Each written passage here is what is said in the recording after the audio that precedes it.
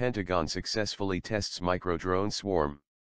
The Pentagon may soon be unleashing a 21st-century version of locusts on its adversaries after officials on Monday said it had successfully tested a swarm of 103 microdrones.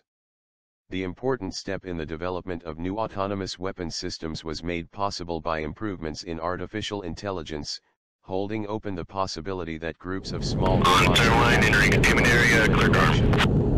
military strategists have high hopes for such drone swarms that will be cheap to produce and able to overwhelm opponents' defenses with their great numbers. The test of the world's largest micro-drone swarm in October included 103 Perdix micro-drones measuring about 6 inches, 16 centimeters, launched from 3 F/A-18 Super Hornet fighter jets, the Pentagon said in a statement. The micro-drones demonstrated advanced swarm behaviors such as collective decision-making, adaptive formation flying and self-healing, it said.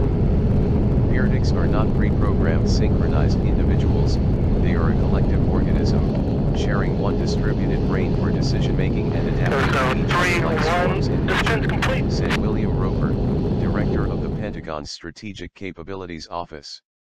Because every Perdix communicates and collaborates with every other Perdix, the swarm has no leader and can gracefully adapt to drones entering or exiting the team.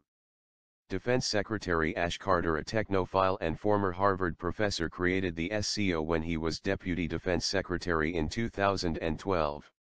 The department is tasked with accelerating the integration of technological innovations into the U.S. weaponry. It particularly strives to marry already existing commercial technology, in this case microdrones, and artificial intelligence software in the design of new weapons.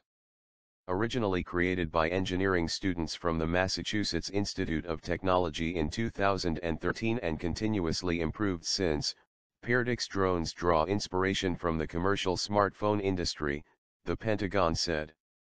Thanks for watching video. Subscribe for more.